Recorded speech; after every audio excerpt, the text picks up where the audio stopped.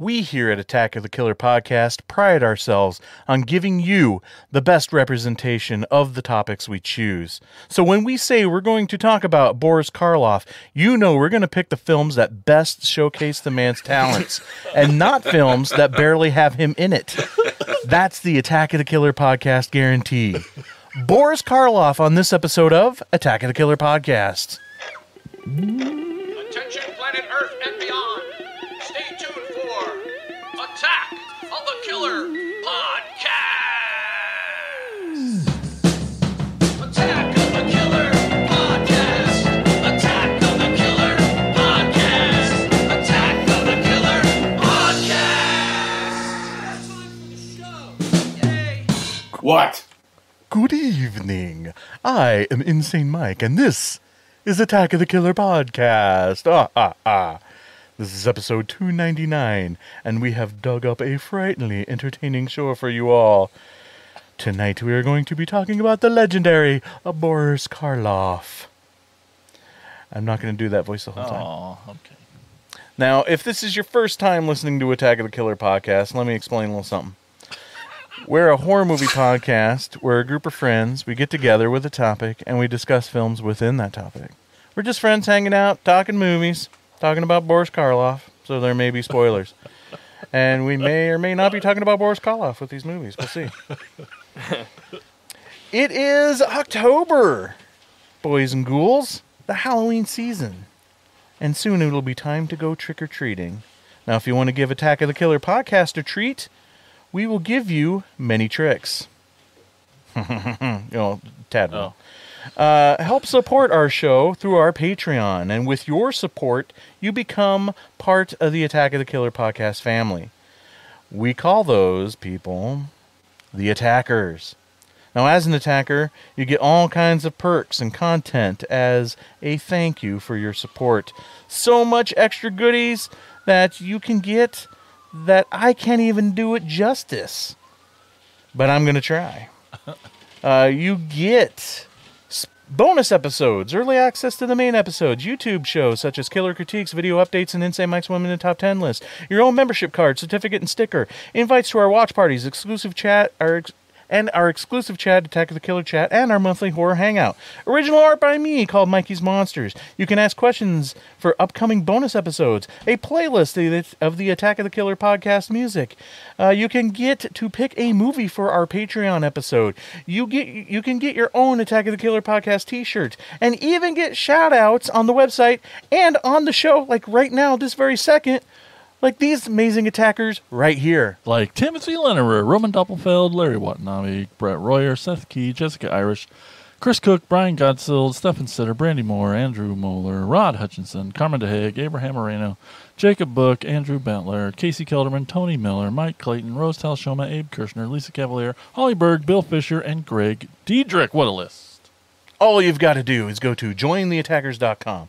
Pick the tier that best suits you and become an attacker. Again, that website is jointheattackers.com. And now, ladies and gentlemen, it's time to introduce you to the podcast crew. He wanted to build his own Frankenstein monster. He couldn't finish because he had to place an order on Amazon for more lab equipment. It cost him an arm and a leg. Jason! Hey everybody, happy Halloween, and thanks for listening to our little show. His best friend was a mummy, and they drifted apart because he was wrapped up in himself. Tad! Pretty good. Thanks for listening, guys. They just hired a new guy at his work. His name is Igor, and he has a good hunch about him. Bryan Clark! Hi there. Hey, buddy. Awesome. Thanks for joining us, Bryan. Thanks for having me back. So, Bryan, what you got going on? Tell us a little bit about what's new in your world. I've been writing stuff. I have a new book out. Actually, I think since the last time I was here, I have 2 new books out. Yeah, probably. I put out a collection of original short stories called Putting the Ground to Sleep and Other Weird Tales back in April-ish. And then just at the end of September, I released a novelization of the public domain Roger and Gene Corman produced horror flick Beast from Haunted Cave. That one's fairly hot off the presses. I mean, Yeah, it's still warm. My Yeah, copy's it- warm still. My impetus for finishing, like I've been picking away at it for a while, but my impetus to finish it was I wanted to have a second book on my vendor table at Halloween-a-Palooza. So I was like, that's my fucking deadline. So that was the debut of my book. Yeah. Awesome. Where can people get your books if they didn't get them at Halloween-a-Palooza? They're on Amazon.com. You can get a print copy, you can get an ebook, or if you have Kindle Unlimited subscription, you can read them for free, and Bezos still has to give me some money for it. Yes. Awesome. Well, thanks for joining us for this episode. Couldn't think of a better person to help us talk about. And yes. one other. My I goodness. almost forgot. Yeah. Whoa. I did some more voiceover narration. Now, cool. Last year, I did a little bit of work for my buddy Andrew's band Coagulate, doing some interstitial narration, spooky voice stuff. Well, he has a new project out with another friend of ours. The album drops on Sewer Rot Records November 3rd, but exclusively streaming on Ken's Death Metal Crypt, there will be a sort of premiere, I guess, an advance screening, whatever, on Halloween. Awesome. So it's called Adversion. It's a symphonic space opera, weird tales death metal thing. Think the band Balsagoth, but heavier. Right. You know that band. Yeah. Yeah, well, cool people do. Everyone's like, So, click. Oh, so it's this grand operatic concept, sort of like Lovecraft, Robert E. Howard, Clark Ashton Smith in outer space with monsters and cults, and it's really fucking cool. And the EP that's coming out soon will have a preview track of the upcoming full length, where the orchestration stuff is going to be done by Christopher Cozzi, who is the apprentice of Harry Manfredini. Oh, cool. Wow. So it's got some horror ties in. Nice, there. yeah. And that's awesome. where can people find all this wonderful music? That will be, like I said, November 3rd. It'll be out. You can find Sewer Rot Records on Bandcamp, but look up, just Google Ken's Death Metal Crypt, and on Halloween you'll be able to stream the whole thing to get a taste. Excellent. Cool. Oh, and well, we've got some stuff going on too, don't we, Jason? Speaking of streaming, that's right. Guys, guess what? What? Next episode is the 300th episode. Wait, is that right? It's true. I looked it up. Wait, let me count them all real quick. 1, 2, 3, 4, 5. 300. I know. Yes. It's exciting. And so to celebrate our 300th episode, we're going to be giving you, that's right, you listening, a chance to be on the episode. I can be on it. That's right, Ted. Well, I still have to let you on it but I'll think about it. Ted, I know you forget a lot of times you are on the episode when we're recording, but you are on every episode. But so we have a Facebook event going. If you follow us on any of our socials, we'll be putting that out there on Sunday, November 5th at 11 a.m. We're going to be Central Time. That's right, Central Time.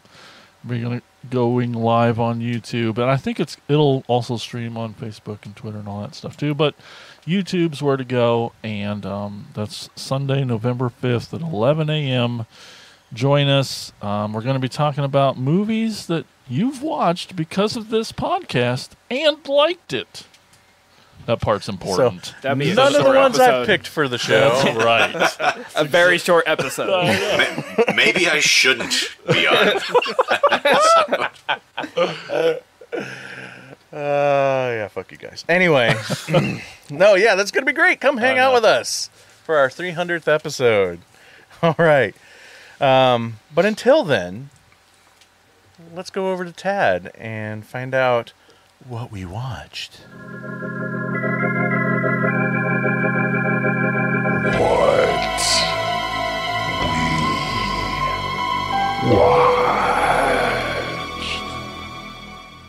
Well, we're all on our Halloween-a-Palooza hangover, but there's plenty of spooky season left. Not to those who are listening. I'm sorry. It's just passed. But for those on the show, I'm hoping you guys have been catching up on some good horror. Jason, Oh, fuck. Okay, I'm ready. what have you watched? Oh, well, when it comes, I've seen one film, and I'm lucky I got it in there since Halloween-a-Palooza. And if there was one film that screams Halloween and screams spooky times and is just the epitome of the season, I finally watched Barbie. That's right! Nice. Barbie. Nice. It was great. Yeah, it's awesome. It was awesome. Michelle just was waiting for it to hit streaming, and so we finally sat last Saturday, had some time, and we got to watch it. And she doesn't watch a lot of movies, but like I don't think she blinked. She was just into it and loved it, and it was so smart, so great. And Are you guys going as Barbie and Ken now? that is a great idea. And Jason's going as Barbie. That's right. Good call. That's something me and Nikki would do, but Yeah, it is something you would actually do.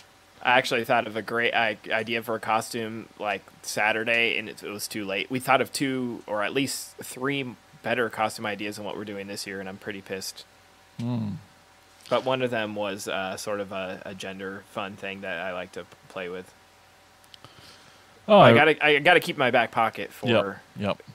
coming years. I guess there was one more thing. I just missed it on my letterbox, but it was a big thing, and I think I binged it in 2 days, and it was the new Fall of the House of Usher.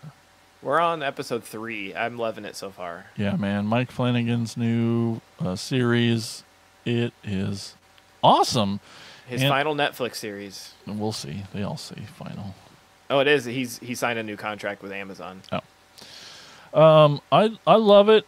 Back when I used to remember how to read in school and stuff, I loved Edgar Allan Poe stuff, and it really helped me get into poetry, and I love it a lot. And at least I remember a lot of that. And so what I thought was great about the show, besides it being fucking awesome, a great way to tell all his stories is that just the way they incorporated the literature into the script of the show.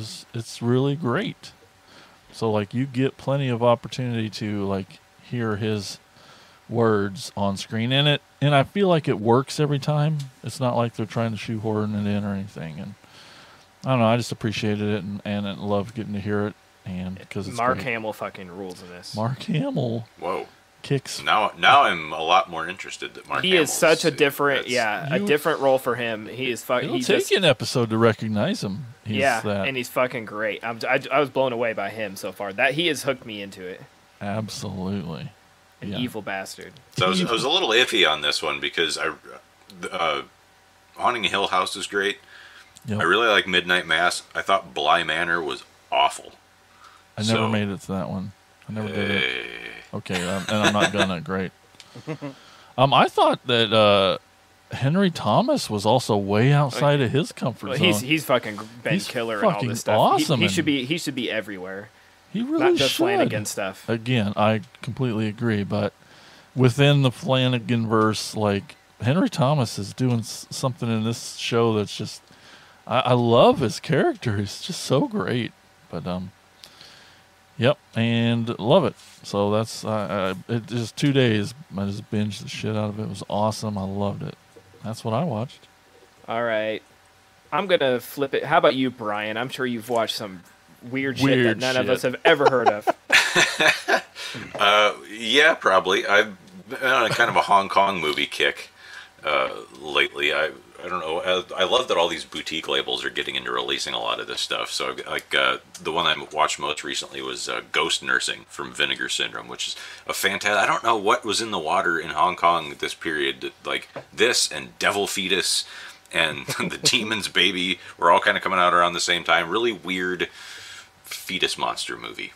But it's very, very cool. I've been keeping up with Ultraman Blazar, the newest Ultraman series from Subaraya, which is like the best Ultra thing since the 90s, probably. It's fucking amazing and is currently sort of carrying the entire tokusatsu genre on its shoulders. But you can watch that for free on YouTube on Subaraya's channel. I've been getting a lot of Jean Rollin movies on 4K from Indicator. So this isn't a new to me one. I've seen it before, but I really liked it. I wanted to introduce Terry to John Rollins' movie. So I thought Night of the Hunted is a little more normal, a little less artsy-fartsy. So we watched it, and I said, so what did you think of that? She goes, well, the first half was kind of like a softcore movie, but it was kind of interesting, I guess. So not a total loss. I love that one.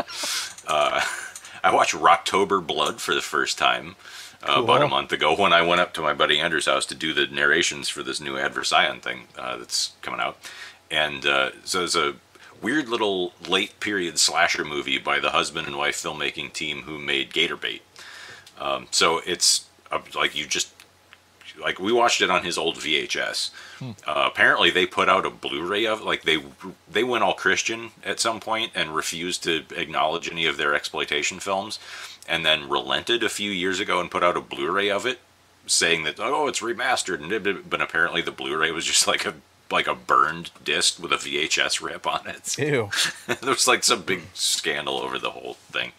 And then also due to my buddy Andrew rewatching these and talking about them, and I hadn't seen them in ages, I rewatched Children of the Corn 2 and 3. Now, this might be blasphemy around these parts, I know, but I don't like Children of the Corn. I think that movie is fucking boring. But 2 and 3 are nuts. I don't know if you guys have ever watched the sequels, but 2 has some of the funniest fucking kills in any horror movie ever. They're just hilarious, and it kind of knows it. Like, some of them are meant to be serious, but a couple of them are very obviously in on the joke.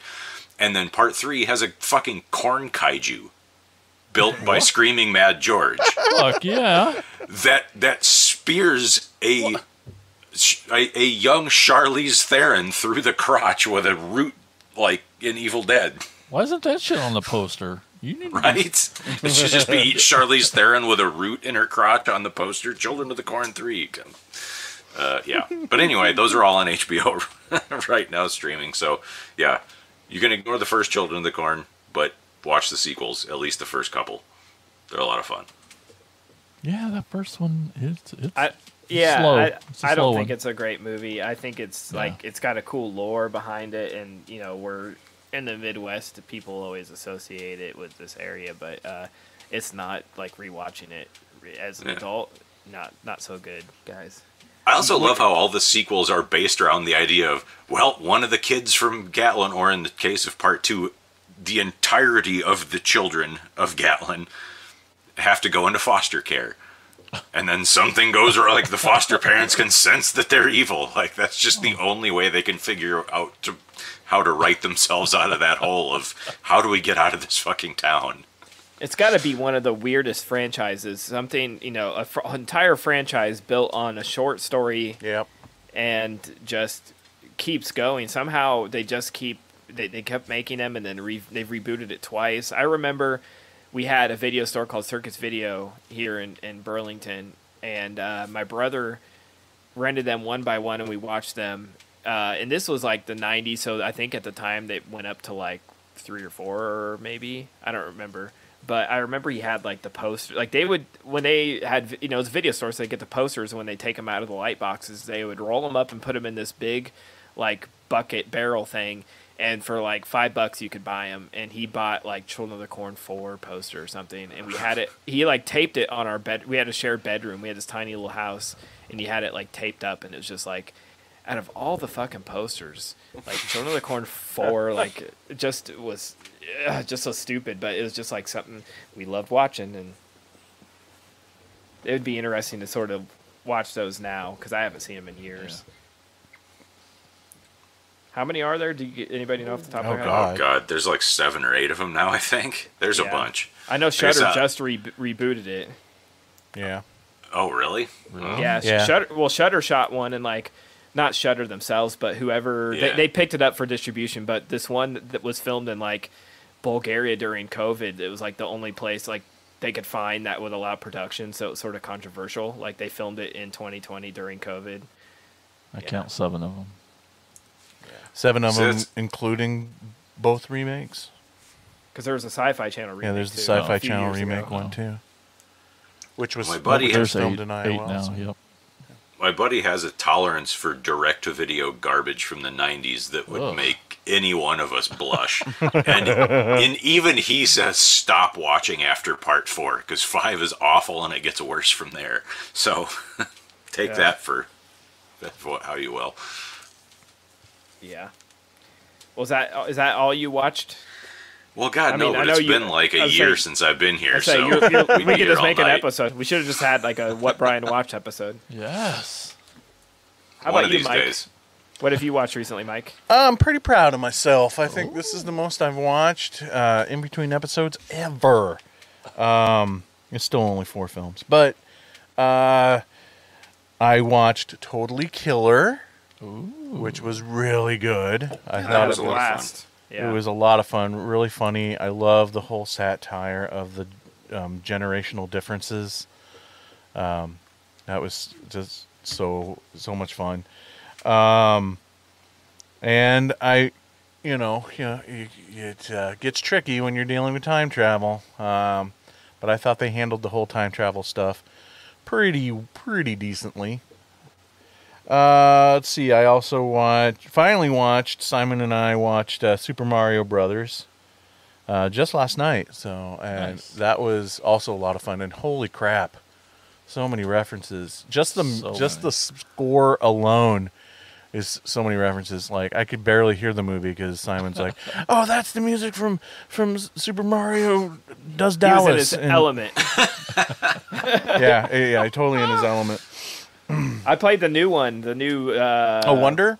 Yes. Nice. I know that's surprising because I haven't played a video game in about 30 years. But I was at a friend's house and he bought it for the Switch. Jesus Christ. Yeah, Switch. Thank you. See? And someone at the party, like it was like a get together, and they're like, "Hey, you got Mario Wonder? Let's open it up." And we passed the controller around, and it was a lot of fun. I mean, there's not a bad Mario game. Mario's so much fun, but Yeah.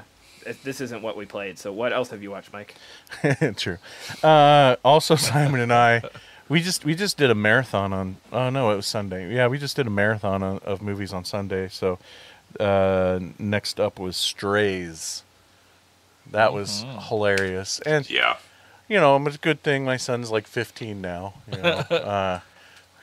Yeah, Dirty talk. a lot of dirty talk. Well, just a lot of the funniest scene, man, to me.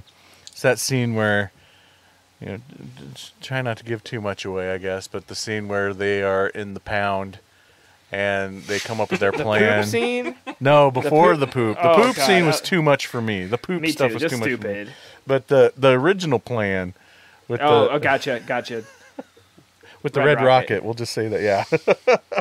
That was freaking hilarious. So it's definitely a lot of fun, really funny. Definitely don't watch it with your kids unless they're 15. So anyway, and then the last thing I watched, the bottom of my list on purpose, that new Zombie Town film on Hulu, which is an R.L. Stein joint. Not good. I was pretty disappointed. I'm just like floored by this. It's like weird. This movie barely got like announced. It got made. It has Chevy Chase and Dan Aykroyd. Dan Aykroyd in a R.L. Stein movie. Went straight to Hulu, and even Hulu's embarrassed of it.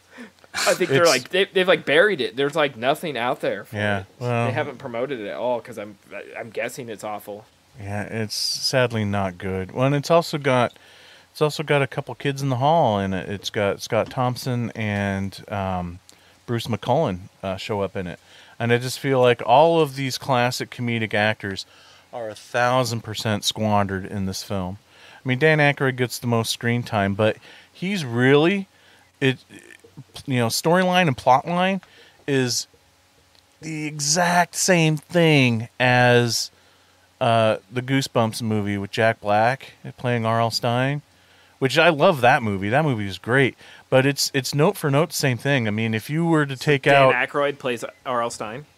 not R.L. Stein, but it's the same thing. It's like, this recluse artist who keeps to himself because he has a hidden secret And all of a sudden, his art has unleashed something evil on this town, and it's up to the kids and this recluse artist to save the day. That sounds like the Goosebumps movie, right? That's exactly what this is. And Dan Aykroyd plays this horror movie director who's made all these great horror movies and has this huge fan base, but he made this one movie that didn't show, and he retired after it. And come to find out, the reels of this movie has this curse that turns the town into the most pointless zombies ever in any zombie movie. Sounds sort of a cool concept, but not executed well, huh? No, because at least in the Goosebumps movies, it has kind of more of like a Gremlins feel to it, where maybe it's not necessarily like life-threatening dangerous, but there's still an element of what's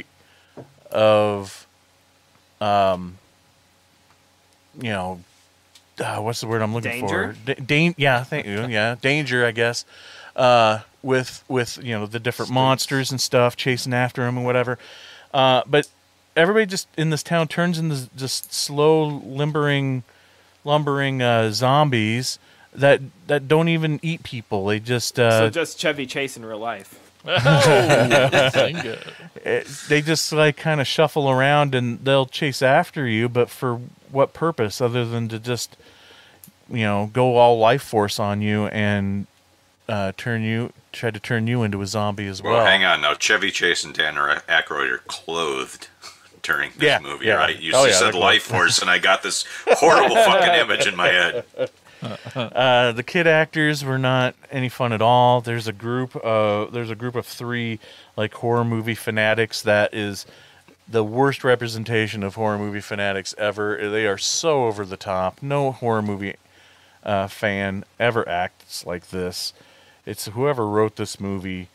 Well, I don't know if R.L. Stine wrote the script or if his just name is slapped on it, or if it's based off of one of his properties. But they have no connection to the youth of America at all.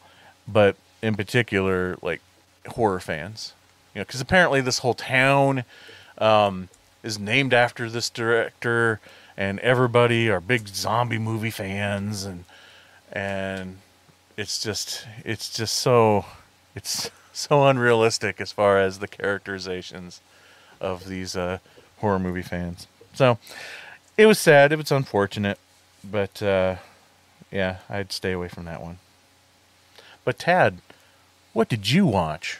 I've watched all kinds of stuff, but I'm not going to go one by one. I mean, if there's a silver lining to having COVID is that I was like quarantined in the basement with my giant, beautiful 4K TV and nothing but time. So I'm looking at my list. I watched new stuff, Pet Sematary Bloodlines, which is a prequel to the remake. If that, they went the whole Texas Chainsaw Massacre at the beginning. Yep. I didn't love the reboot, but this one was pretty cool. It has David Duchovny in it. Has a pretty good cast. Maybe being, sick helped things out, but it has Henry Thomas in it. He's fantastic. Has Pam Grier in it. David Duchovny. They have quite the cast on this one. Really, really good cast. It's set, I think, in like the 50s or 60s. So I love that. It was really well done. Like, this is a full-on production. This, straight to Paramount Plus. And it sort of came out of nowhere. Everybody was sort of shocked that they were continuing from the reboot with Lithgow, because it was just sort of like that movie just sort of came out and existed. It wasn't awful. It wasn't good. It just, didn't make much of a splash. So to continue that with a prequel was interesting. But I recommend checking it out. If nothing else, some really good performances, and it's pretty fucking dark and haunting. Not so much. I mean, there are, but it was more about people than pets this go around, which, the original is too, when it comes down to it. But what else? I rewatched a ton of classics from this time of year, but one is another first time watch, The Curse of Frankenstein, from 1957. I picked up there's like a really decent Blu-ray out there. Like, I think it's, trying to remember which label it's like Amazon has these sales on these, and I picked it up. Scream Factory, isn't it? I don't think this one was. I think this one's like Warner Brothers Classics or something. They put out some decent transfers, and this was really cool. Like I had never seen this, but I've always wanted to dig more into this stuff, and I think maybe like watching it close to Halloween without having like to be forced to watch it, I'd pick it up off the shelf because I'm trying to like knock some of these. You know, I have so much to unwrap. We're never going to catch up on the podcast, so I'm like, I need to just make a pile. And this is like the cover alone just screams like Halloween. I mean, outside of the Universal classics, nothing says Halloween like a Hammer movie. Right. Yeah.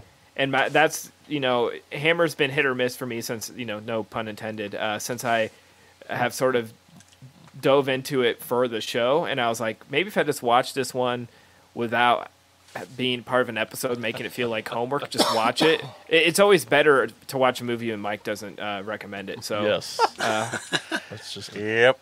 T-shirt that- I'm working on. Yes. yeah, so that was a lot of fun. I watched Never Hike Alone 2, which I mentioned on the bonus episode. I count that because it was quite a bit of fun. And then Joe Bob Show Demons 2, which we recently watched, and All Hallows Eve, which is only watchable if Joe Bob's talking about it. Yeah. And then right after All Hallows Eve, I was like, Joe Bob was only 4 hours tonight, which if you're not a Joe Bob fan, that sounds crazy, but you know, 4 hours is a short episode for him. Yep.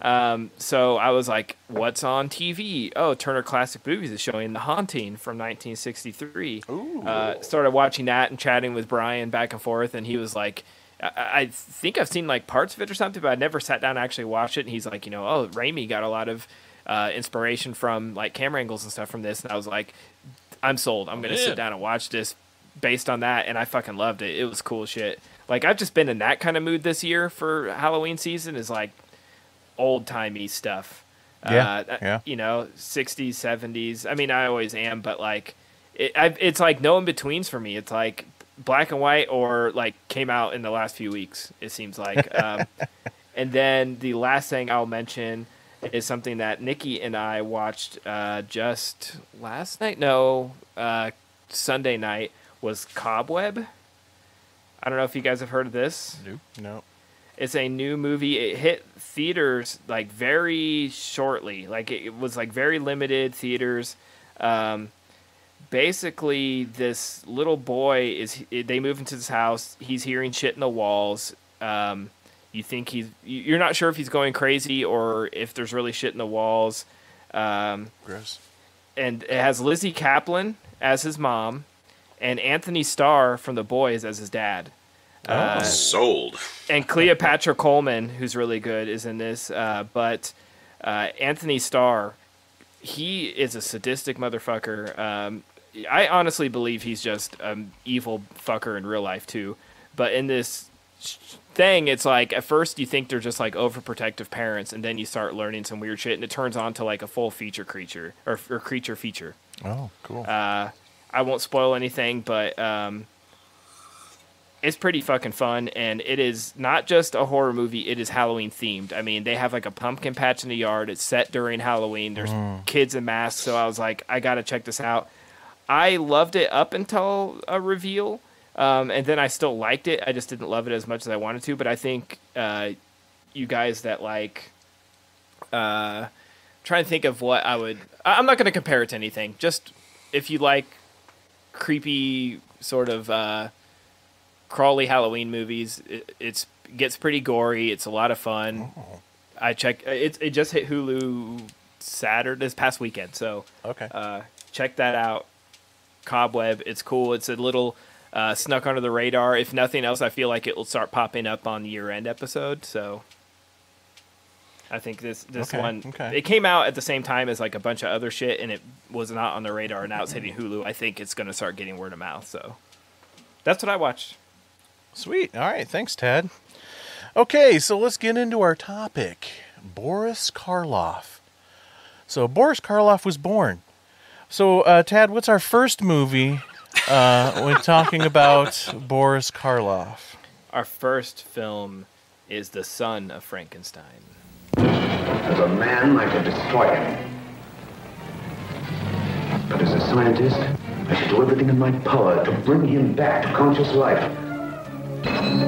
Benson, turn on the generator. Produced on a vast scale, Son of Frankenstein presents the most fearsome cast in the history of the screen. The Wrathbone. In his heart, warm human emotions. In his mind, the monster mania. Karloff, rising from the past to spread new terror. Lugosi, sinister, mysterious, evil. Lionel at will, grim hatred in his blood.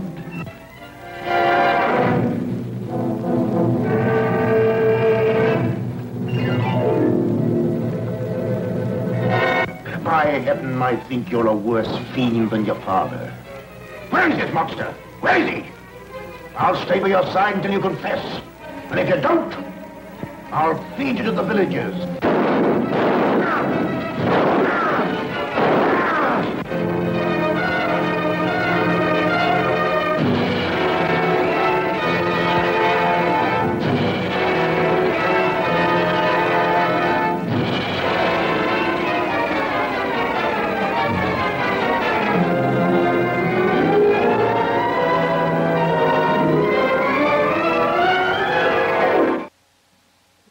Okay. Quick. That's a way to end it. Returning to the ancestral castle long after the death of the monster, the son of Dr. Frankenstein meets a mad shepherd who is hiding the comatose creature. To clear the family name, he revives the creature and tries to rehabilitate him. I can't remember if this is... this can't be my first watch, but it's the first watch in a long time. And this movie fucking rules. It's right up there for me with Frankenstein and Bride of Frankenstein. It's so much fun, but it doesn't have as much of the like humor. Every time I watch Bride again, I forget some of the little like weird humor and stuff that's put into it. This one feels. You mean you forget Una O'Connor making you want to jam a fucking screwdriver through your eardrums? Yeah. You know, some of that shit is just like. But this is a lot of fun. This is really cool. This was like a perfect October watch to me. And I like the changes they make to the monster, but I love... It's a very simple story. It's, sequels before everybody did sequels. So it's sort of interesting to think about, like, how do we make more money out of, this huge hit we had with Frankenstein and Bride of Frankenstein? Well, Son of Frankenstein,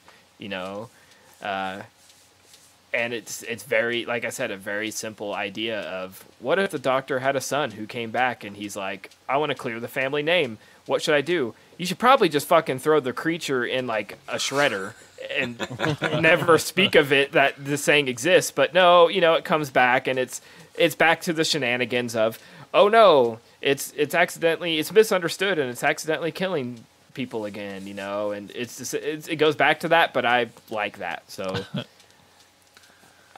I'm curious to hear I assume everyone likes this one, right?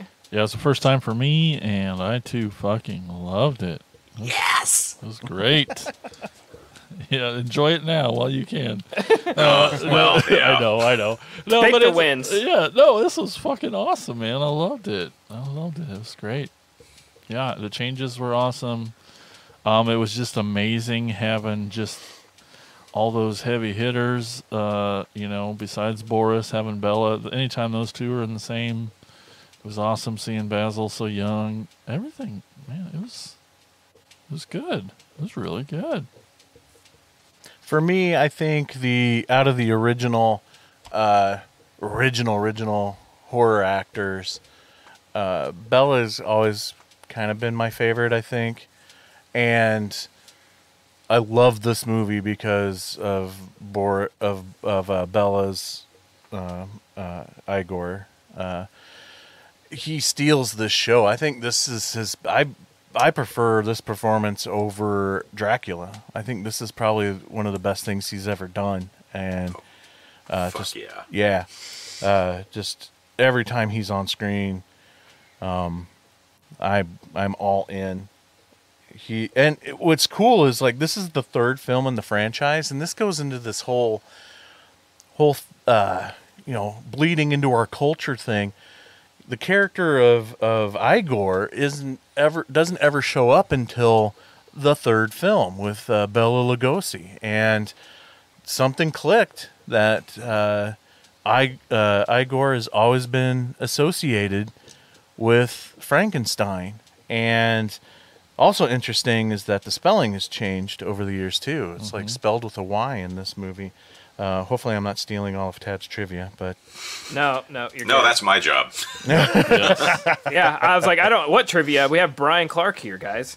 now I will say you can make a very fun drinking game out of every time Dr. Frankenstein says experiments, because oh my goodness, that word is way overused in this movie. But it is just a lot of fun. It's the last of Boris's theatrical monster, and he knocks it out of the park once again. It's interesting. There's some continuity errors between Bride and Son, where Bride, the monster finally speaks, but he's mute again in this one. But also at the same time, I kind of forgot like how connected a lot of the earlier films out of the franchise was. So I thought they did a great job with that for the most part. And yeah, everybody's just great in this movie. It's probably one of my favorites out of the Frankenstein Universal franchise. Also, it really dawned on me this viewing too that this one is probably the most influential on Mel Brooks when he did Young Frankenstein. Yeah, I was thinking that the whole time. Yeah, which is probably why you said Frankenstein earlier, Yeah. right? Okay. Yeah. In particular, the inspector character. Like, Yeah. I'm like, oh my god, like Mel Brooks Straight out of here. Yeah. Who's other than the part where he's relating his childhood trauma of having his arm ripped off? Yeah. Lionel Atwill in this is almost as funny as the inspector character in Young Frankenstein with just his movements of that arm. Yeah, it's the movements of almost the same, where he has to use the other arm to lift the fake arm up and push it back down. I was just waiting for the dartboard scene, and when the dartboard scene showed up, I'm like, oh, please tell me he's going to put the darts in his hold the darts in his arm like he does in Young Frankenstein. So yeah, that was really eye-opening this time around watching this one. It never really dawned on me that this is probably... And what's also interesting is that in this movie, the worst part of it is the small child, Frankenstein's son. But if you do the math, that kid grows up to be Gene Wilder, Young Frankenstein. Oh my god. So yeah. Anyway, it's somewhere between here and there, he lost the Texas accent. what was that? What was that about? Donnie Dunnigan was from Texas, and he was like 4, so he couldn't not have the accent. Couldn't cast anybody else. Yeah, exactly. Yeah, I don't. And it's funny because he's still kicking around and he does interviews and stuff. And as an adult, he recognizes that it's fucking ridiculous. He will straight up say, I don't know why they cast me. And he was very shy about it on a movie set, right? So he was speaking very quietly, trying to, just get through his lines. And they'd say, no, you got to speak up. But the louder he spoke, the stronger the accent got. Gotcha. Because wasn't he also the voice of like young Bambi? Uh-huh. Yeah. Okay. So Brian, your thoughts on this one? This is by a significant margin my favorite Frankenstein movie. Okay, cool. I fucking love this flick. So I was excited to just, get to sit down and rewatch it. Not that I need an excuse. But again, it's largely because of Bela. Like, this is his movie, and this is his finest hour to me. And he's very nearly as good in Ghost of Frankenstein, which is the next one, too. And it's cool that they keep the continuity going. I think actually Karloff's best performance on one of these is in Bride, because he gets to speak, so there's a little more nuance to the role. And he's completely outshined by Bela. He was originally supposed to have a lot of dialogue in this, but I'll get to that in a minute. But this is so what's up with that? He goes from not talking, then back to not talking. I'll let you get to it. Well, first of all, I just if you ever run into one of those pedantic schmucks who is like, well, actually, Frankenstein is the name of the creator, not the creature. Well, guess what, motherfucker? In this movie, so it's canon, not only have the villagers decided that the name Frankenstein is interchangeable between the doctor and the monster, so that the villagers do call the creature Frankenstein. The infamous deeds of Henry and his creation have cast such a shadow over the land, they even renamed the whole fucking village Frankenstein. Because when the train's pulling into the station, and he's saying something like... Wolf, Basil Rathbone, is saying something that the sentence is going to end with him saying Frankenstein, and you hear the conductor saying, Frankenstein, Frankenstein, and they're announcing the fucking station they're pulling it to. So Frankenstein is the doctor, the monster, and the town. Suck it. Yeah. But why would you do that? Why would your darkest moment in your town's history, and then you rename your town that? They renamed Haddonfield Myers. Yes, exactly, Right. yeah. I'm not saying it makes any sense. I'm just saying it's in the movie. Yep, no, yeah. You're absolutely right.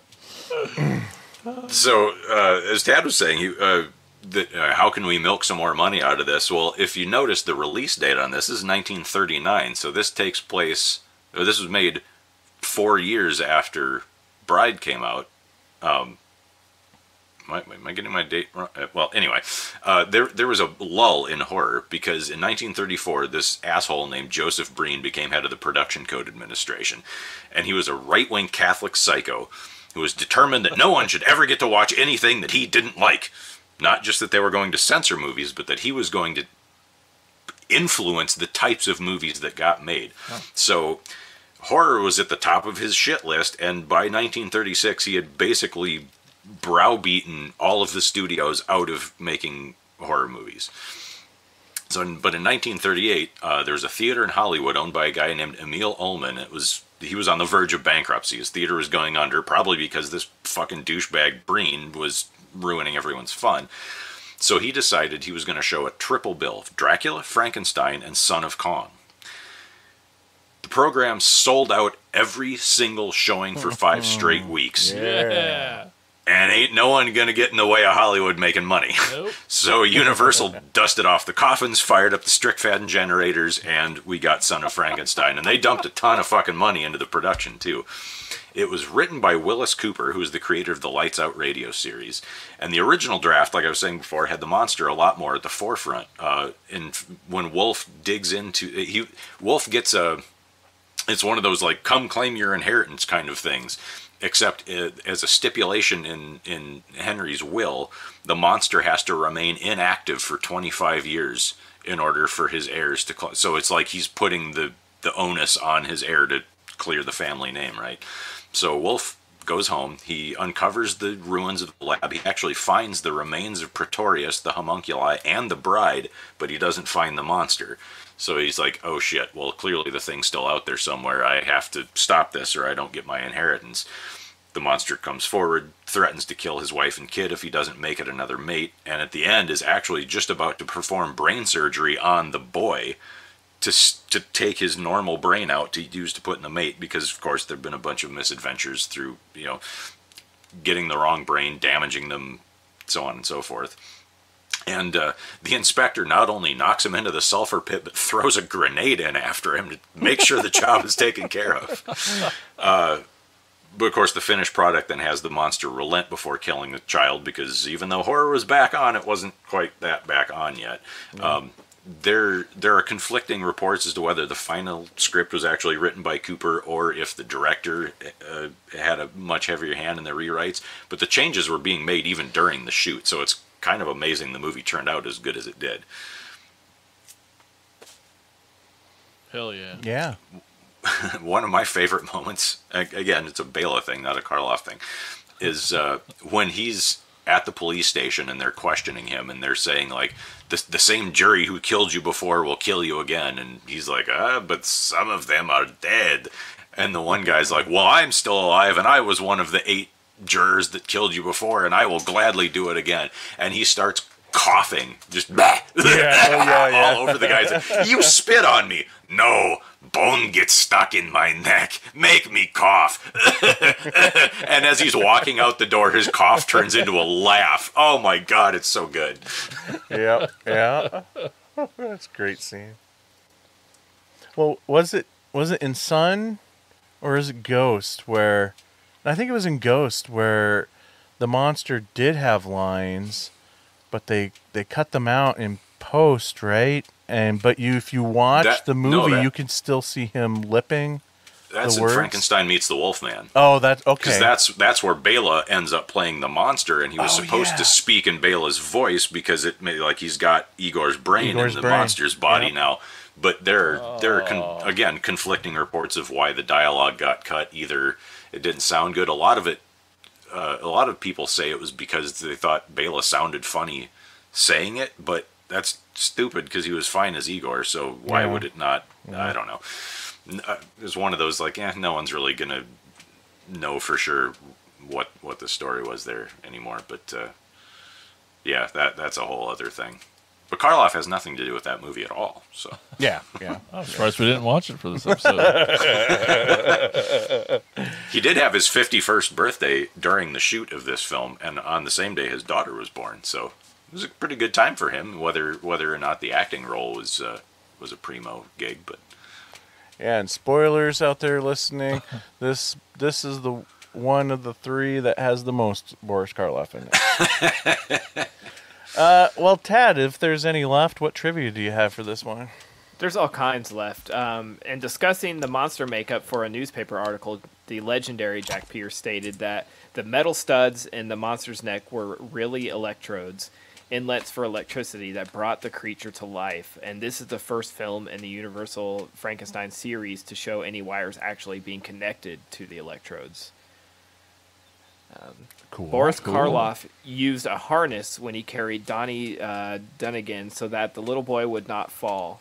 And Dunnigan has related how much he enjoyed working with Karloff. So it's always nice to hear like that the adults weren't complete assholes to the children. I would probably be, but and then the last thing was Frank Skinner's musical score for this film, with its slightly off-key horns and plucked strings replicating a human heartbeat, was endlessly recycled in the Universal horror movies throughout the 1940s. What? Recycling stuff in other films? What? It's cool that it like had its origin here. Yeah.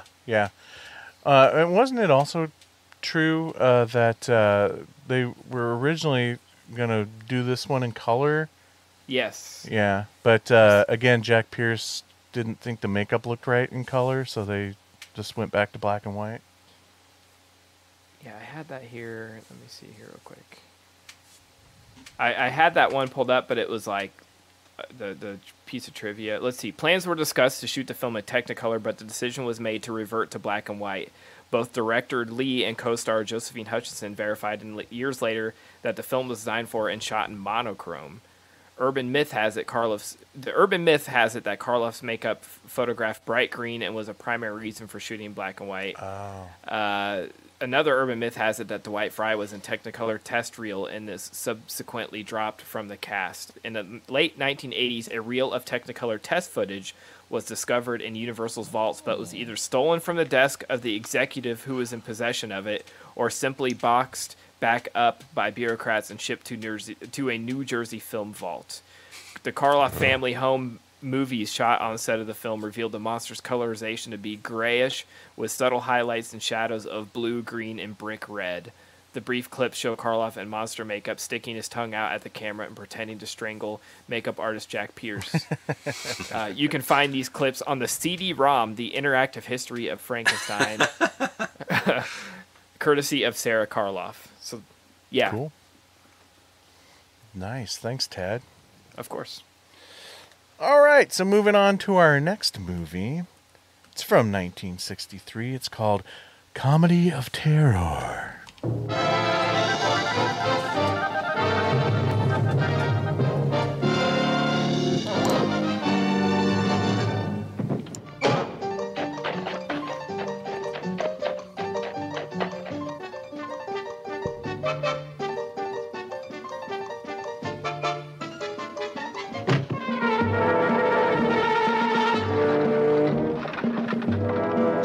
Vincent Price, who, inspired by a seductive woman, is overpowered with lust to kill. Peter Lorre, too sensitive for both the life he lives and the lives he takes. Butterfingers. Boris Karloff, the ancient one, with a fount of sweet memories. Alexander the Great embalmed in honey, so they say. Abundantly blessed, Joyce Jameson, an unhappy, unkissed bride.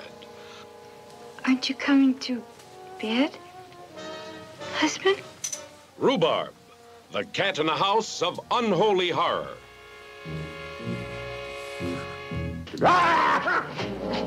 Amazing Joey Brown, shockingly amazed.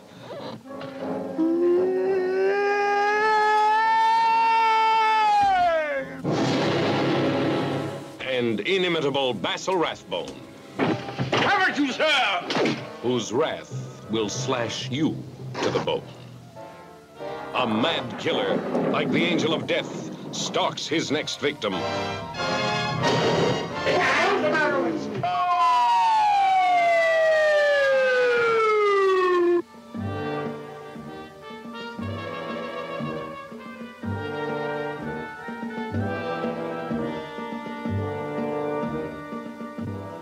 You're here because you're dead, Mr. Black.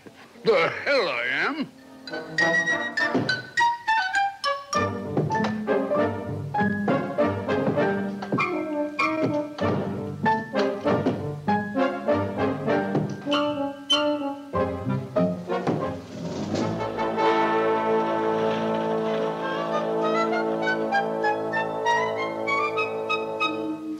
In a small New England town during the 19th century, dishonest undertaker Waldo Turnbull, played by Vincent Price, runs a local funeral parlor. Having financial problems, Waldo and his sidekick Felix, Peter Lorre, start creating their own customers when they cannot find willing ones. And it also has Boris Karloff. This is a first time watch for me. Which I don't know why this one ever eluded me, but I really love this movie. I thought the humor hit just right for me, and I like the story idea and the whole plot of this. I think it's fun and funny and a little dark.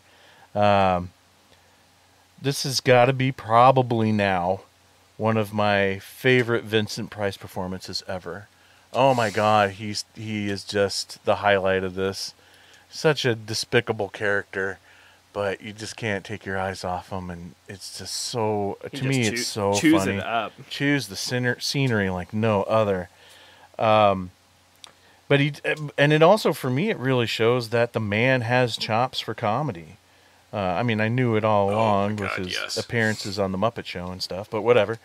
In this era of AIP horror comedies, where they use actors known for horror instead of using comedic actors, having like Peter Lorre in the Scaredy Cat character instead of like a Jerry Lewis or Bob Hope or the Three Stooges, I really really like it because it's more on it's a lot more subtle than saying. Like from the Three Stooges or something. So that more subtly realistic approach to the comedy of it really, I think, works way better. And so just really, really enjoy this movie. Everybody, I feel like, is in top form and proves that they all have, even Boris Karloff has some gift for comedy and wish they could have gotten more opportunities to do such. My only thing, if I had to point out just one opportunity, I feel like the cat thing was underused.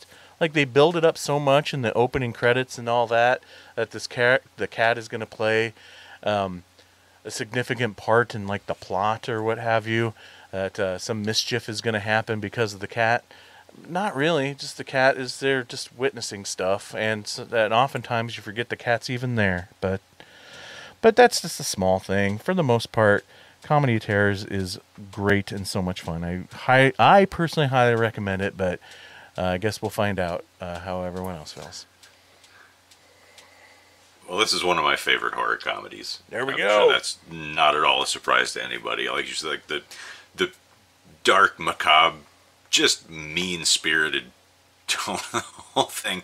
Again, Karloff has some great moments, like that bit in the trailer that you just played, where he's like, "Alexander the Great, embalmed in honey, or so they say."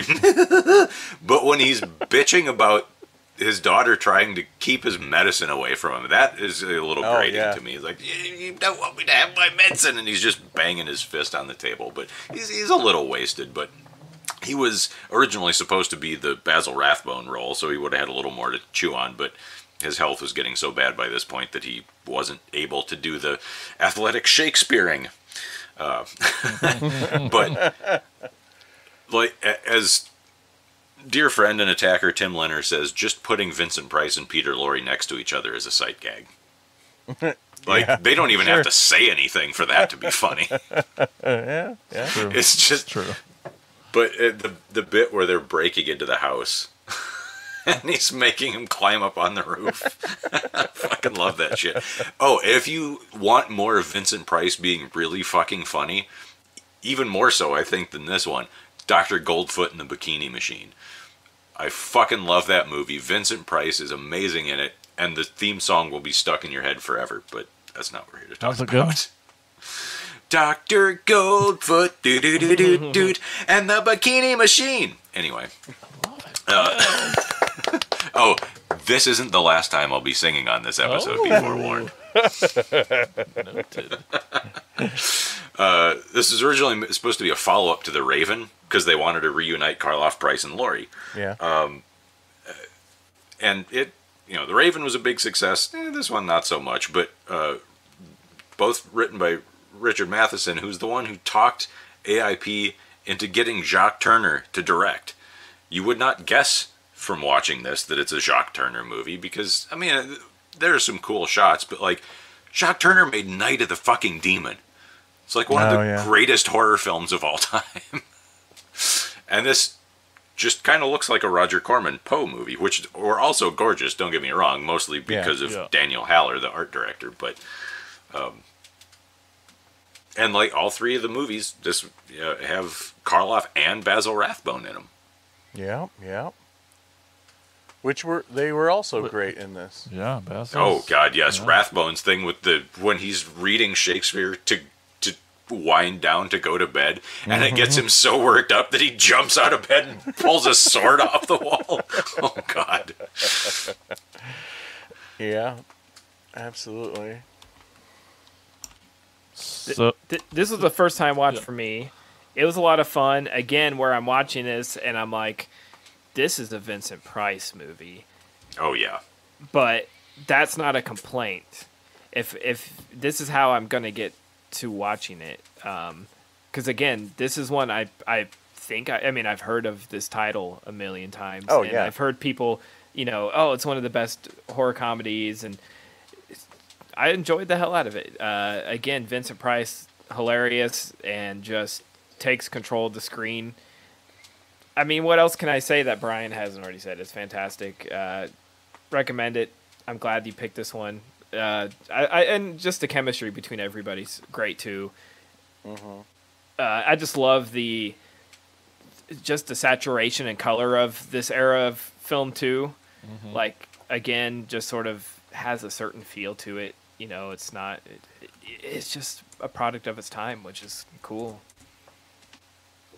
Yeah, and it's the first time for me, and I'm with all you guys. I think it was great, and I don't think I can say anything that you haven't said. The only thing that was, I'm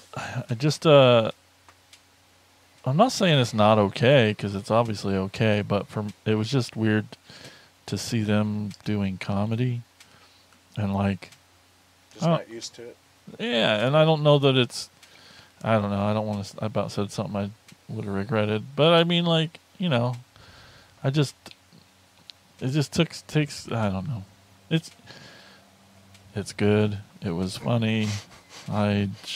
Say it, Jason. I don't know. It's just like I don't. It's like I don't care, because I don't. It's not a horror movie to me. It's not it's not the guys that I know I can watch any of the other movies to get the things I wanted out of them, and it's great seeing them act their asses off and have fun. Vincent Price is just great, but you want them, like, when you get this kind of cast together, you want them to make like a spooky horror movie, and it's more slapstick comedy. And I just don't care about a slapstick comedy. It was good. It was funny, and it was done well. It's not, I get you, because it's not something I'd normally watch. Yeah, either, I just don't. Like, outside of the Gotcha. show. It doesn't interest me because it's not what I want them for, and it's just more just a curiosity for you to just know, like, oh, these guys can be funny too, but yeah, not what. But there's a disconnect for you, yeah. That's all I'm saying. But yeah, no, I mean, we can all watch Vincent all day, any day, doing anything. Yeah. So when I see him now, cooking shows, I'll watch him do a cooking show. Right. I wish he did a fucking cooking show. I have his cookbooks. Yep. I was gonna say, off the mic, for 5 straight years, I tried to convince Andy that we needed a video series of him cooking as Vincent Price. Yes. Oh, that'd have been great. Oh my but that would God. have been such a production. So, but man, yeah, you could have crowdfunded that shit. I would have. Yeah. That would have broken the internet with its well, greatness. Andy had the cookbook and would make stuff out of it too, and Yeah. it was like, you got to record this. He's like, no, I don't want to record myself cooking.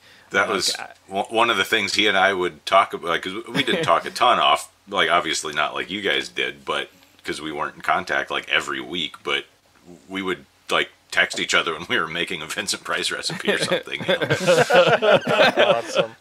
That's so funny. That's awesome. Something you'll never hear on another podcast. Well, we were texting each other, oh, have you tried this Vincent Price recipe? How are his wings? Oh,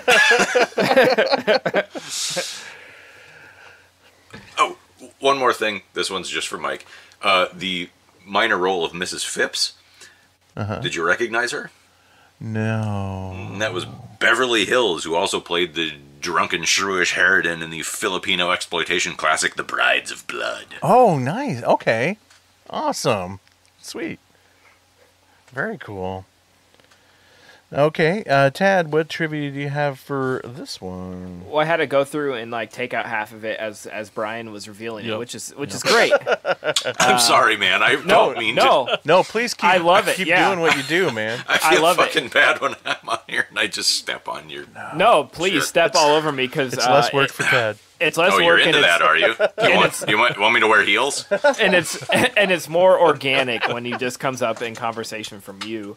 Yeah. So I pulled out some other ones that I thought were interesting. I'll start with the downer. Peter Lorre died only 2 months after this film's release. It seems like, sort of like almost a sort of a sad look. I mean, obviously they're all older in this movie, but the first fact I had was that Brian mentioned was that Karloff was originally hired to play John F. Black, but because of his severe arthritis, he couldn't do it. So it's like bittersweet to see them all in here, because knowing like they're towards the end of their careers and lives. But this one is more fun. The hearse coach used at the beginning of the film now resides outside of the Haunted Mansion at Disneyland. Oh, nice. Cool. So the original hearse, you can check it out in person. And this is a fun one too. In the early stages of development, the title Graveside Story was considered as a parody of West Side Story, which was popular at the time. It was that would have been a great title. Right. It was discarded when it felt that people wouldn't get the joke. The final title, The Comedy of Terrors, was chosen as a play on Shakespeare's Comedy of Errors. Yeah. Okay. So, but I like Graveside Story. I think me that's too. fun. They should have just kept it. It's like Spider Baby's alternate title, cashing in on "It's a Mad, Mad, Mad, Mad World." Yeah. Was that enough mads? I never know. Anyway. All right, so saving the best for last. Jason, what do we got? All right, guys, get ready. Get your beach towels out and fill up your beach balls, because it's 19. Oh, my balls are full. Let's go back to 1966 with The Ghost in the Invisible Bikini.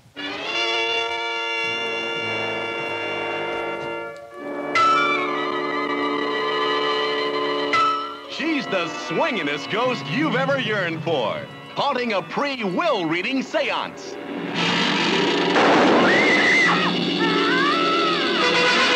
I thought I made it clear to you and your wretched crew that you were to dispose of everybody before I read the will.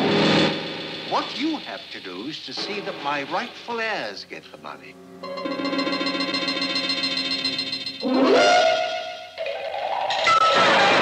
Yeah, man, here's one haunted house the M Gang wants to investigate. What are all these strange people doing here? Make the music pretty, play a happy song.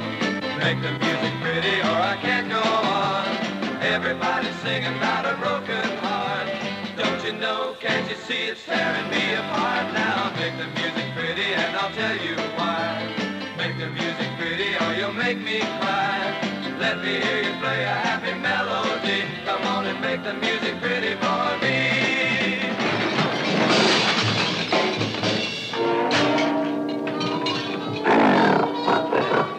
Television repairman. Just take a look into my eyes. Looking for maybe Sex and the Single Ghoul?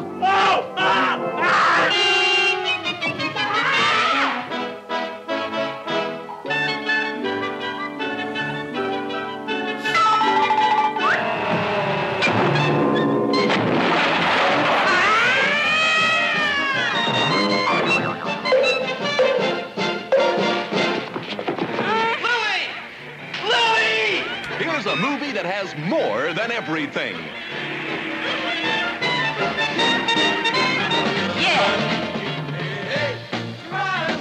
When you need me, when you want me, hey baby, let's go.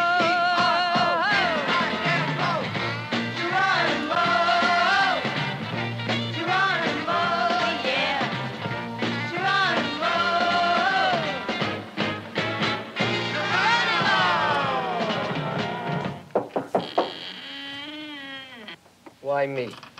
Why me all the time?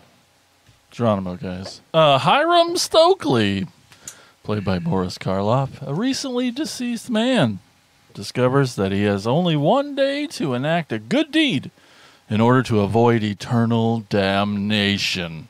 Hiram's scheming lawyer, Reginald Ripper, played by Basil Rathbone, is determined to get his fortune and is willing to bump off potential heirs such as Chuck Phillips and Lily Morton to achieve his goal. As Chuck, Lily and others have a lively pool party. That makes sense. Hiram recruits the ghost of his dead lover to help set things straight. This is the 7th and last of the American International Pictures Beach Party films. I know, only 7, guys. It's a bummer. And, yeah, this is a movie.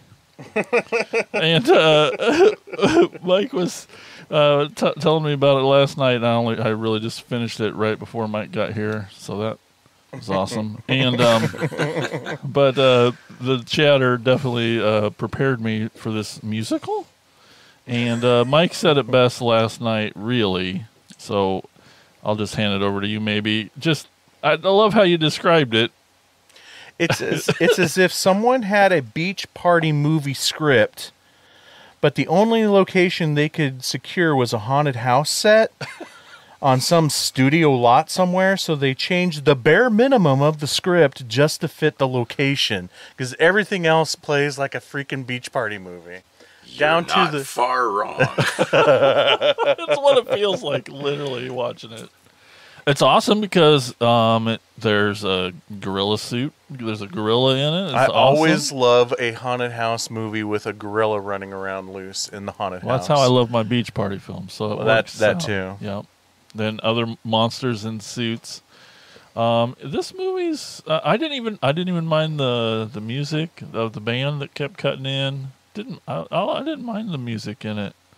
It was all right. One of my biggest questions is like, I think it's near the end. There's a storm breaks out during one of their dancing, and I'm like, And they all freak out and run inside. I'm like, it's just water. You're all dressed in bathing suits. Why? You guys are in and out of the pool. Right. Why are you so scared of rain all of a sudden? Anyway, but yeah, this movie's fucked.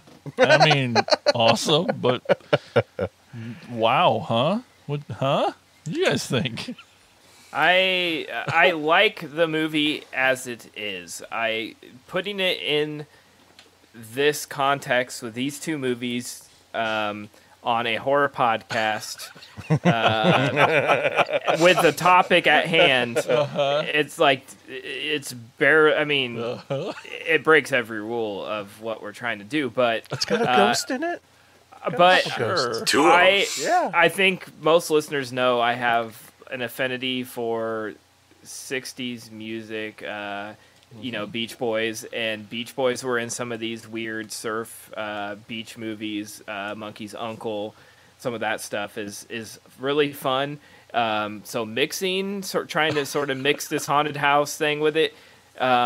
If I'm in the right mood, it would probably be a lot of fun. But again, it's such a weird conglomeration. I don't even know, guys. Like, I didn't hate it as much as, I mean, I was messaging the group, like Mike and Jason. I'm like, it's not too late to choose a different movie, because this is like the fourth song.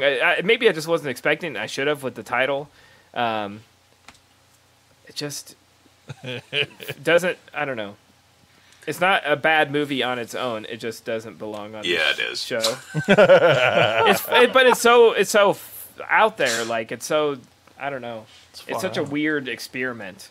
The band playing on the beach, and I was like, the guitars fucking rule, and the parties look like fun. The music's sort of catchy, but it's not what I want to have for Attack of the Killer podcast necessarily. But I didn't hate it. Next.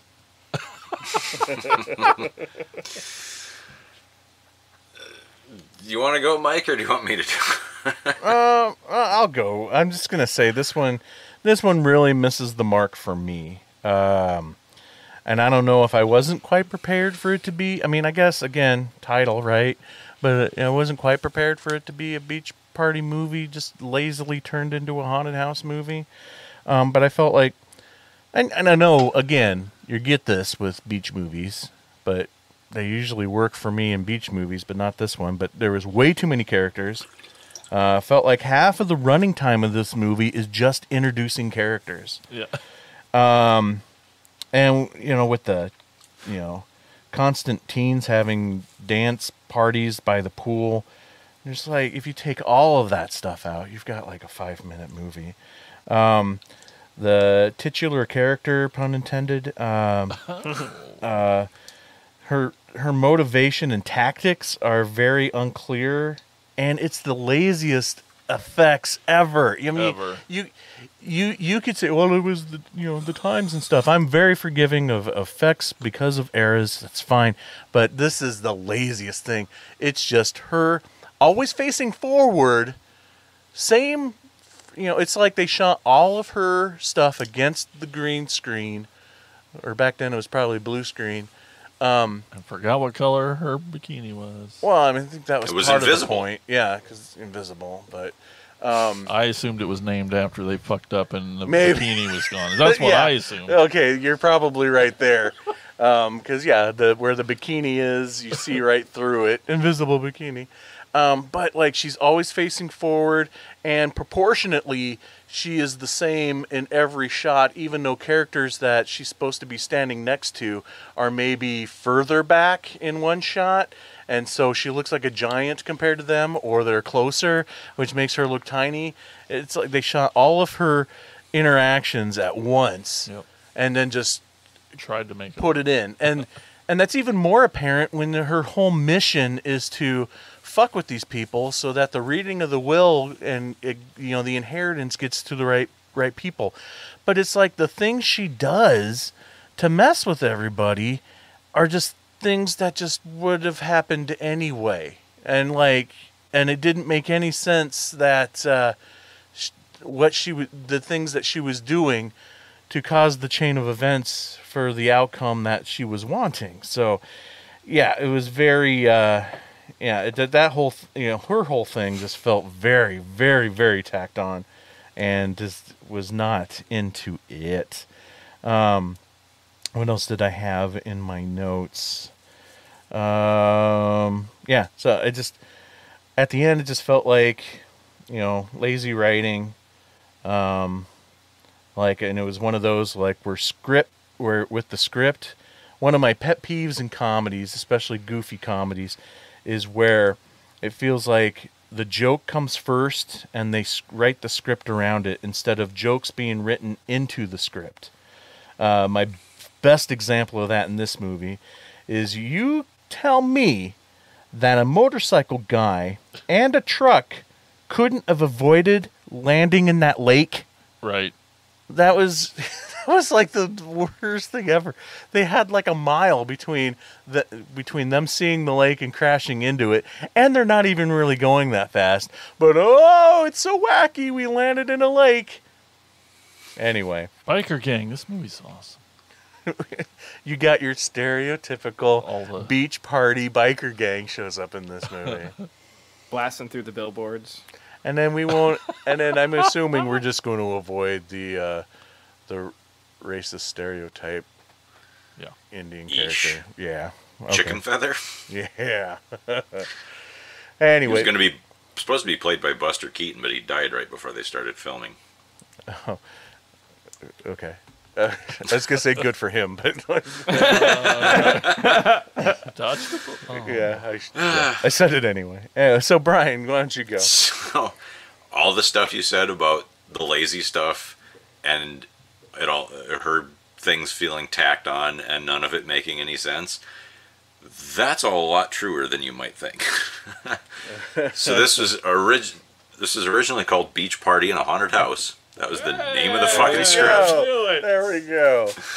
And it was sort of the last gasp of the popularity of AIP's beach party movies, the Frankie Avalon and Annette Funicello stuff, like Beach Blanket Bingo, which I love a lot of. Like Beach Blanket Bingo specifically is fucking great. And Jason, what you're talking about, the biker gang, it's the same fucking biker gang in all of these movies. Yeah, literally. I thought they looked familiar, but I just thought they were just all cookie cutter the same anyway. So they decided to, because the Roger Corman, Edgar Allan Poe movies are also really popular at this time, but those were kind of on the way out too. And so they decided to reuse Daniel Haller's sets from a lot of those Poe movies to save some money. It was originally written by Lou Hayward, who was a gag writer for Ernie Kovacs, and Edward Ullman, who wrote a lot of Three Stooges shorts. And it was directed by Don Weiss, who would go on to work on the Adam West Batman TV show. So you can kind of see all of this, like, sort of Borscht Belt shticky bullshit going on there. But, so they finished the movie, and it was a fucking mess. Like, AIP, it was so bad they didn't know what to do with it. So they just stuck it on a shelf. In the meantime, Jim Nicholson, one of the two main dudes of AIP, was having an affair with Susan Hart, who wound up playing the ghost in the Invisible Bikini, right?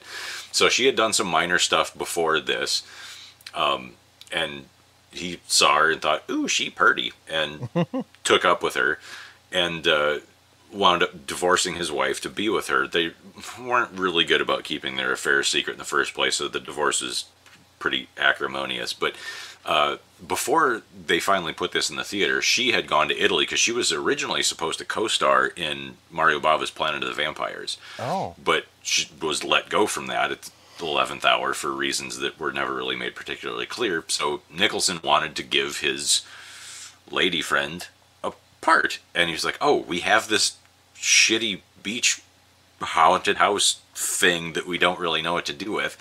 But my buddy Boris Karloff could use some work because his health is waning, and my girlfriend needs a role, so I'll write this little bookending thing with them in it, and we'll just superimpose her over the shots. So when you're talking about like it doesn't match up with all that stuff, it was literally because it was overlaid like a week before they put this fucking thing in the theaters. Crap.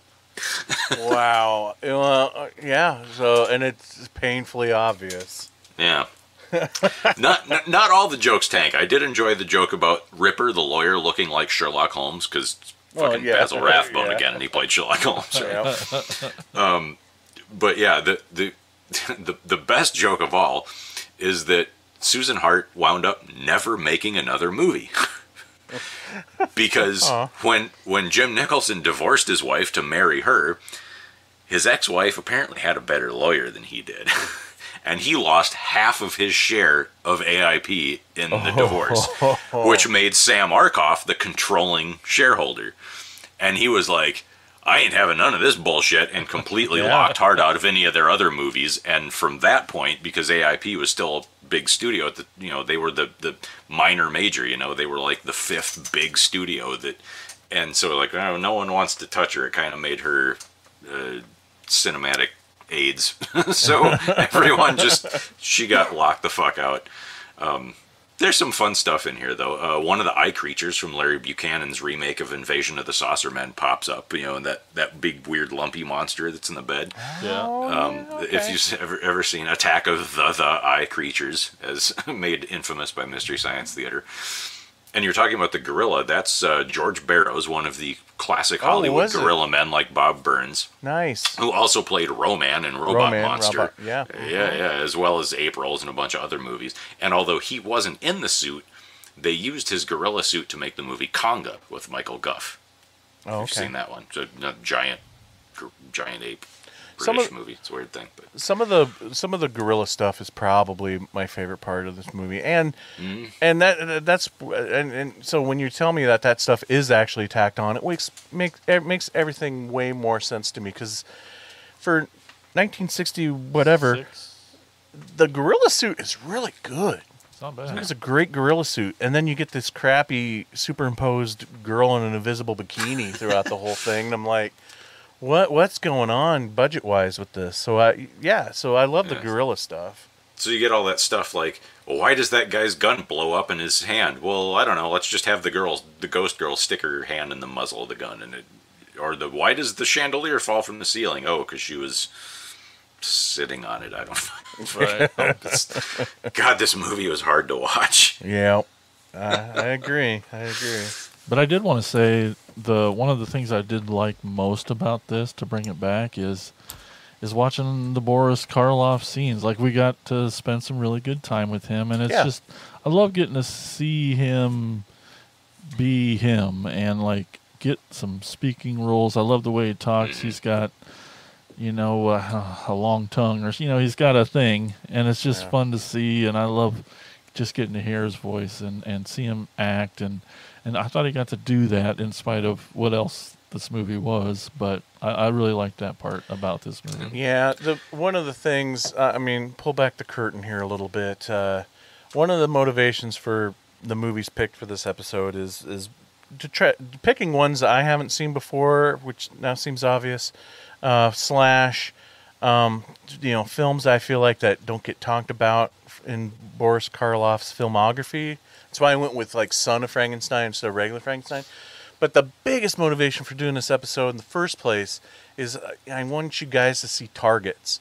And that's probably even less of a horror movie than the rest of these. But that's one that's not on. I have not seen that yet, and it's on my I need to fucking see this movie, and I haven't yet. Oh, I love it, and it's worth it for it's worth it for what you're talking about, Jason. Getting just those, and he's basically straight up just playing himself in that one. So you're really getting quality Boris Karloff time, and he's got some epic speeches in it, and. It's just a great movie, it's probably one of my favorites of Boris Karloff's, and it's right at the end of his career / life, and but sadly it just wasn't streaming anywhere. So I hear that movie's good.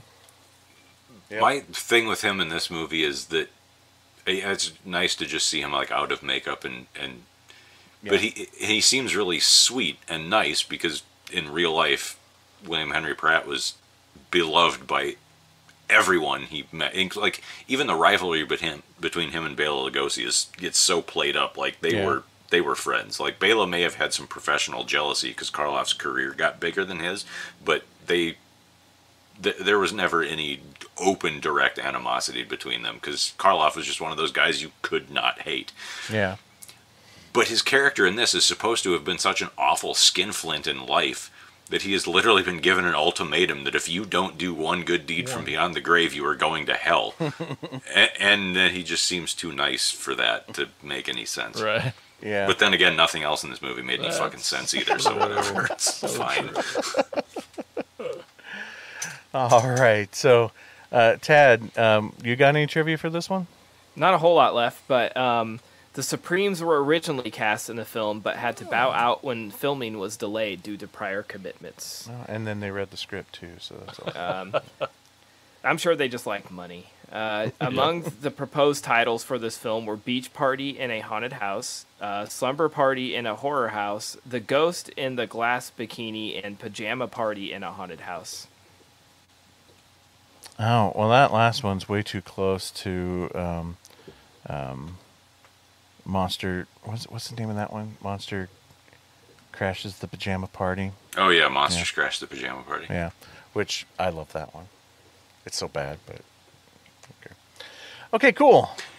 I would like to give a shout out to another good friend of mine and co-host of the Atomic Weight of Cheese on the PFPN, Chad Plambeck. He did an article for his blog, confirmedalan01.blogspot.com. I got most of the information that I related in this.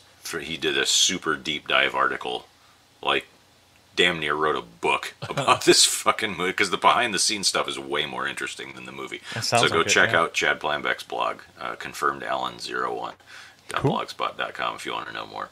Awesome. All right. Gonna do it. All right, so there you have it, folks. That's everything you need to know about Boris Karloff. Yeah. We've covered the best of his career.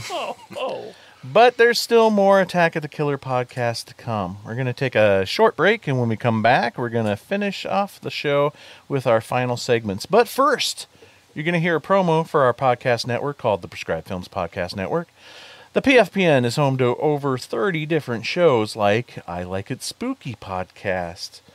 Welcome to the I Like It Spooky podcast, your go-to podcast for anything horror-related where they always keep it spooky.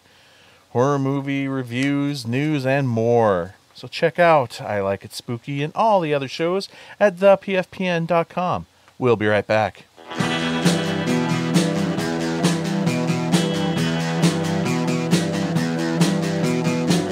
You're listening to the Prescribed Films Podcast Network, home to hundreds of hours of free podcast entertainment. The shows on this network all have a common goal, providing you with the best discussions about movies and other forms of entertainment media. The PFPN hopes to fill your earholes with audio joy. Visit our website with links to all the other amazing shows at www.thepfpn.com. Thanks for listening.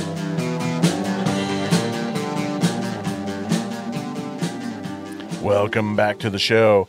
Now it's time to hear from you guys, the listeners. Here's Jason with shoutouts. It's time for Shout-outs! Shout-outs! Shout-outs! Shout-outs! Shout-outs! All right, we asked, what are your favorite Boris Karloff movies? And over in our Facebook group edition, we got Timothy Lennerer. Woo! Attacker Tim. Yeah, he's cool. He says, Son of Frankenstein is my fave from the original run of 30s Monster Pictures, and from his late period work with Roger Corman. I have to go with A Comedy of Terrors. Yeah, I knew there was a reason he and I got along so well. Both of those benefit from a deep bench of good supporting actors. Una O'Connor is a one-woman disqualification for Bride of Frankenstein getting on the list. Honorable mentions to Frankenstein, The Mummy, The Ghoul, The Old Dark House, The Walking Dead, You'll Find Out, the 1960s version of The Raven, and the unhinged mess that is The Terror, where you will see exactly how Karloff stayed in the never not dignified club, even in the least dignified film. Do you think The Terror holds the world's record for most directors? Probably. It's up there. You would think. Over on our Facebook group, we got Attacker Emily. She says, House of Frankenstein, or I Walked with a Zombie. Mm-hmm. We got Calvin Goodlickson says, The Terror. We got Attacker Casey Kelderman. We like Casey. He just did a little live podcast at Halloween-a-Palooza. So much fun. Yeah, it was a good one, yeah.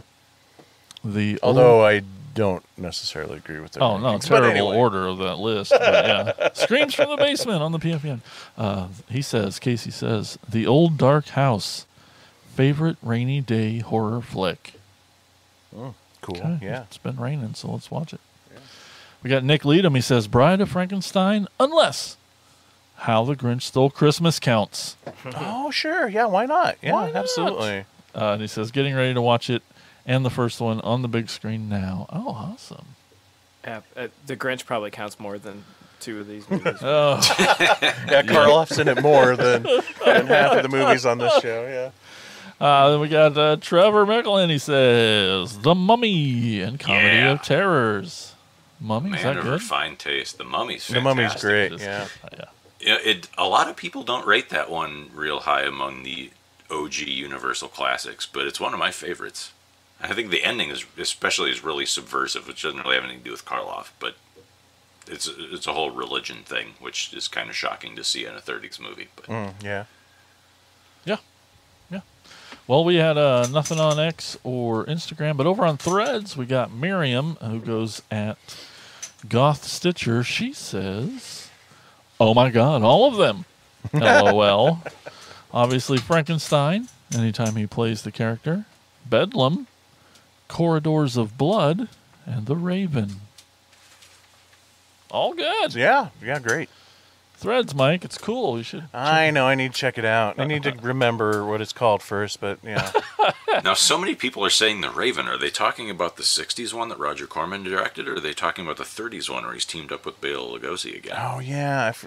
I kind of always forget about the Bella one. My brain always goes to the... They're both good. Just one's a comedy, one's a serious movie. But. Yeah. And looks like we have a voicemail. Let's see who's drunk dialing us now. I have an idea. Hey, everybody, Attacker Brian here for my bi-weekly phone call, and it sounds like we're talking favorite Boris Karloff movie. Yep, try it. I can't even say his name. I've been hitting the sauce too hard this week. The Mummy, Frankenstein, but probably my favorite, because everybody at my house loves Christmas, is How the Grinch Stole Christmas. I think Boris Karloff does some voice work for that. Hell, I don't know. I'm 3 whiskeys deep, and I don't even know what day of the week it is after work What is he, me? week and all that good stuff. I hope this gets you guys a good laugh, and I hope you have a happy Halloween, because it sounds like that's coming up soon. Or already happened. Hell, I don't know. I don't know what day it is. But take care. Bye-bye. Happy Halloween, Godzilla. You crazy turd. And Merry Christmas. Yes, all the things. It's funny because he doesn't drink, so it's great. Yeah, so that's right. You, too, can leave your voicemail on the show. Give us a call at 415-952-6857. That's 415-95-AOTKP. Leave us that voicemail, and we will put you on the show. It's obvious we'll play anything. And that's shout-outs. Oompa loompa loompity boo. Mike's got one more film to recommend you. Oompa loompa loompity ick. Now it's time for Insane's Picks.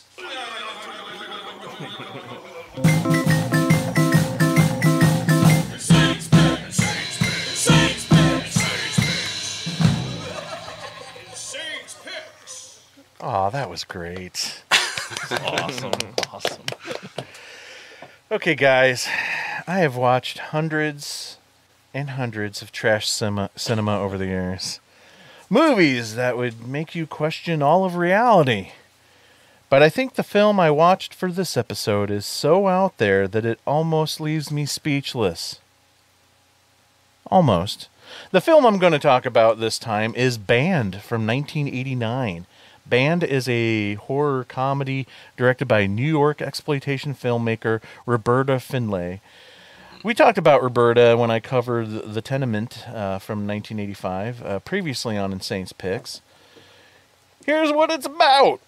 While laying down tracks at Impulse Studios, crazed punk rocker and horrible musician Teddy Homicide suddenly snaps and shoots up the studio, killing everyone with his machine gun. Then he drowns himself in the toilet.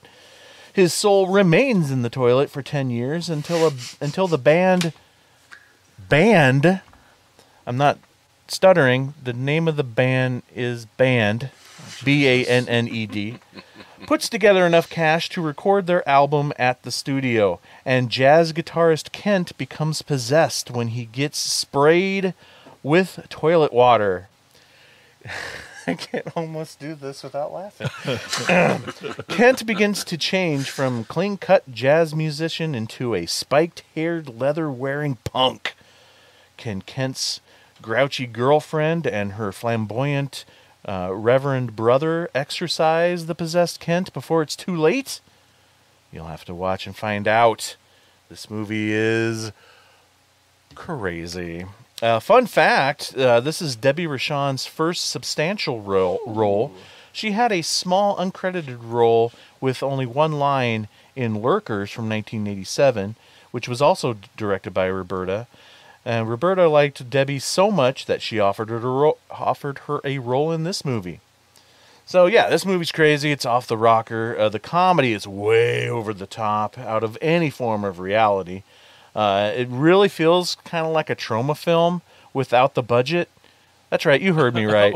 This movie is so cheap, it makes like The Toxic Avenger look like freaking Titanic or some shit. I don't know how to wrap my brain around the idea that Roberta Findlay made a comedy. That is what messed me up too. I clicked on this movie not expecting it to be a comedy, and right out of the gate, and I mean, when you watch it, you can kind of see she doesn't really have a flair for comedy. I'm shocked. But damn it, she tried. She tried pulling out all the stops. And this is also from one of my favorite eras of independent exploitation and also the gritty New York film scene of that time. Even though it tries to be a silly comedy, it still has that gross and gritty 80s New York backdrop that I love so much. Lost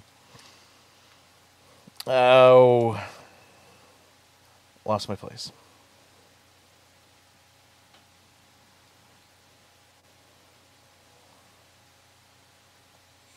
Okay, so sadly, director Roberta Findlay retired from filmmaking after this film failed to pick up any distribution. As she told one interviewer, there was no more video companies left to sell garbage to.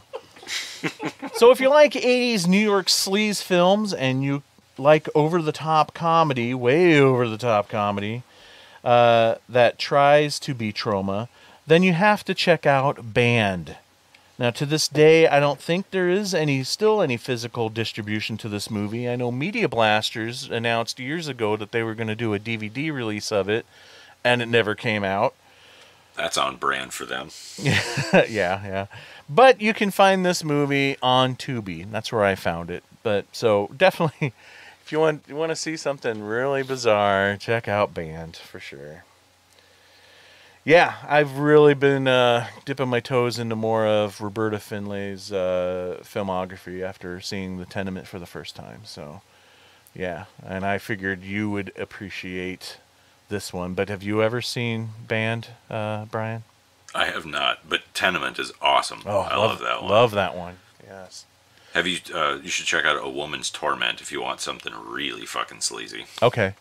Yeah, for sure, because these are the only two so far that I've seen of her filmography, and I can't wait to dive in more.